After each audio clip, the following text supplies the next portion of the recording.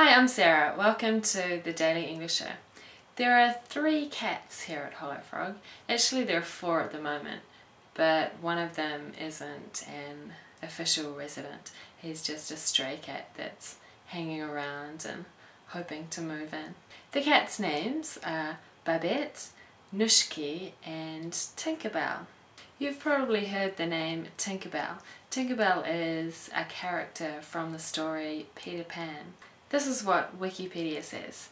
She is described as a common fairy who mends pots and kettles, i.e. a tinker, and is often referred to simply as Tink. I thought that was interesting. I'd never heard the noun tinker before. My dictionary says this: tinker, noun in the past, a person who travelled from place to place selling or repairing things. These days the word tinker is usually used as a verb. To tinker with something, to make small changes to something in order to repair or improve it, especially in a way that may not be helpful.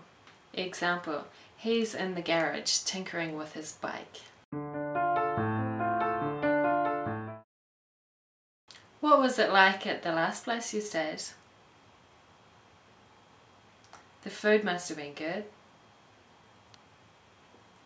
Were there other woofers there? Where were the other woofers from? He was a prince.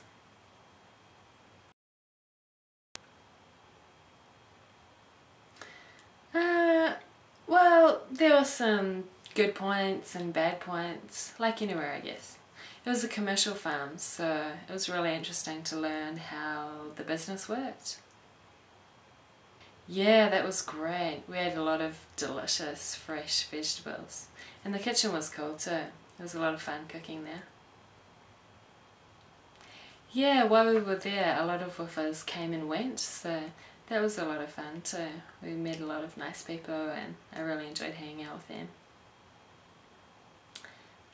Canada, Japan and England. Prince Harry was from England. No, I just called him Prince Harry, or Harry Potter.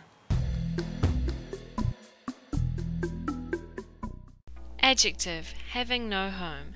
A, tinker. B, stray. C, official. D, resident. E, fairy. Stray. Verb, to make small changes to something in order to repair or improve it, especially in a way that may not be helpful. Tinker.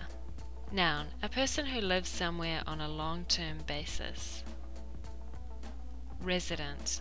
Adjective, agreed to, said, done, etc. by somebody who is in a position of authority.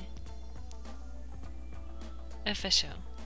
Noun, a creature like a small person who has magical powers. Fairy. And that was the Daily English Show. See you tomorrow.